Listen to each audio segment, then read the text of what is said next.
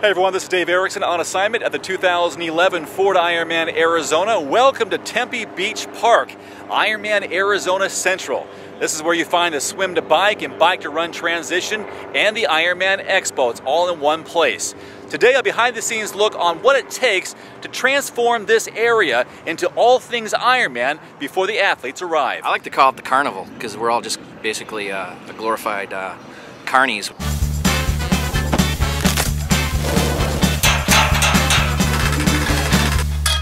Pretty nice lifestyle we lead here, event to event. It's not too shabby, be sitting behind a computer all day. It gets crazy. I mean, we do a lot of races a year.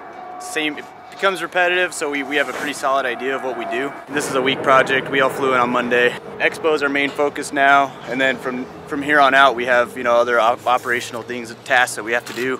Setting up transition, soft fence, anything like that is what our main focus at this point. Right now we're putting the bike rack stickers onto the bike racks so that the athletes know where their designated transition area is, and this will take the better part of a morning. This is my first year actually working for Ironman, so earlier this morning there was hardly anything here, and then I looked to my right and there's stuff everywhere now, so I'm really excited to see how it's going to look.